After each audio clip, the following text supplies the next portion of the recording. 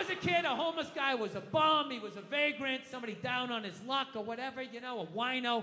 They didn't have this Shutter Island shit going on that they had out there, like people talking to trees.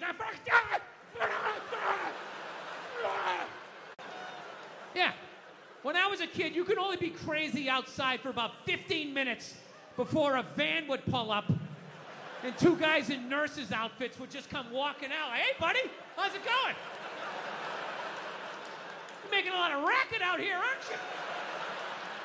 Why don't you do me a favor? Try this shirt on. You're like, okay. How come the sleeves are so long? Oh, because we're going to tie your arms behind your back because you're out of your fucking mind. That's it.